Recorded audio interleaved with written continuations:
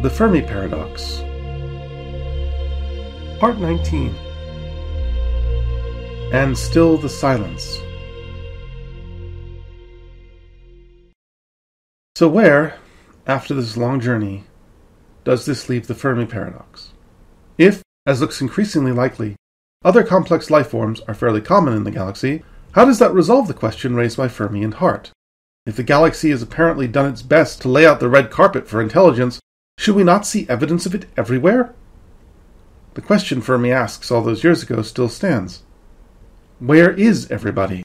For all the evidence we've gathered, for all the knowledge we've gained, the problem with resolving the paradox remains the same. We simply don't know what we're dealing with. In Part 7, I outlined the evolutionary argument for the rarity of intelligence.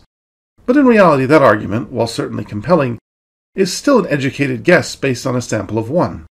Us. Citing it is similar to citing the rare Earth hypothesis.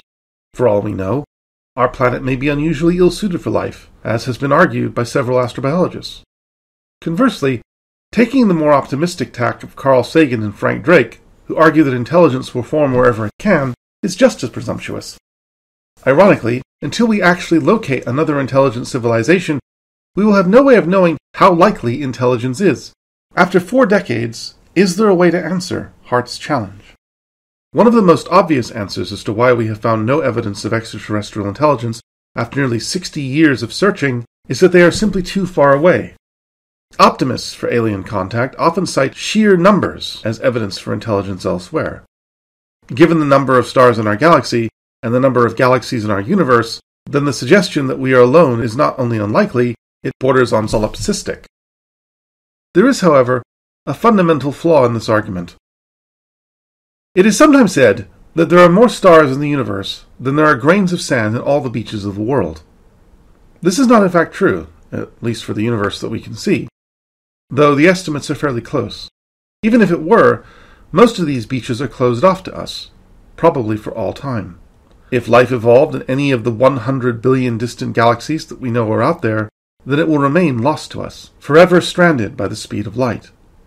The nearest large galaxy to Earth, Andromeda, is 2 million light-years away, which means that any civilizations within its borders that our super-advanced future telescopes may be able to detect will be 2 million years old and possibly 2 million years dead by the time we see them. And forget communication. It would take longer than the lifespan of a species just to exchange hellos. And the same goes for the aliens themselves. Since many SETI programs presuppose that aliens would be interested in sending us a message, such cultures would have to be close enough to observe our development as a civilization. If they were a mere 100 light-years away, they would look toward Earth and see a culture only just moving beyond steam power. If they were 1,000 light-years away, they would see a world still depredated by Vikings. Without faster-than-light craft, which, unless we invoke magic, we must assume they cannot have, they will have no way of knowing how our culture has developed, or even if we're still alive. In short, anyone attempting contact within their lifetime should focus their hopes on the 20,000 or so stars within 50 light-years of the Sun, not only because he or she stands a chance of living long enough to achieve it, but because any civilizations in that range might just judge us as worthy of their attention as we have. This means that for us to have any real chance of contacting a civilization, the probability of its existence would have to be as high as 1 in 2,000. To put that in perspective, that is about as high as your chance of dying sometime in the next year. Given how many of us fear death, that is a demanding number. Another possible answer was put forward, naturally, by Carl Sagan. In 1981, fresh off the success of Cosmos, he published a paper that was essentially a riposte to Hart's argument. In the paper, Sagan proposed a diffusion model based on blast wave physics, soil science, and population biology. When run with Hart's assumptions intact, the model produced a very Hart-like pan-colonization timeframe of 30 million years. However, Sagan did not accept Hart's assumptions. Van Herner had previously shown that even if interstellar colonization proceeded at the speed of light, within 500 years the, quote, empire would consist of a sphere with a radius of 160 light-years, with every habitable planet within it, full to bursting with inhabitants. Therefore, Sagan argued, expansion to other planets cannot solve overpopulation. and any species wishing to survive indefinitely must eventually practice zero population growth. With the model reprogrammed with zero population growth in place for every colonized planet, the time to pan-colonization suddenly became 13 billion years, or the near-exact age of our universe. Thus, the Fermi Paradox was solved.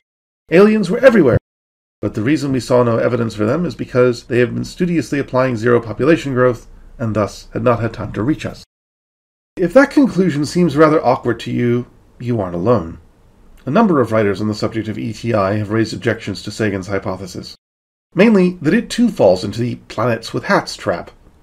As discussed in Hart's episode, the planets with hats fallacy is the idea that any and all members of an alien species would think and act the exact same way. Sagan, in fact, goes much further than this. He places the hat on an entire galactic empire. It's one thing to assume that a single overcrowded planet facing resource exhaustion would practice zero population growth.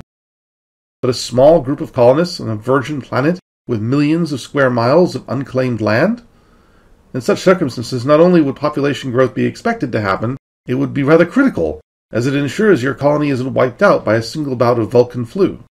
Sagan also assumes that the ruling planet would be able to assert its zero population growth ethos on an entire empire. But how could it maintain control over such distances, let alone over thousands or even millions of years? Sagan was not the only scientist to attempt to resolve Hart's arguments.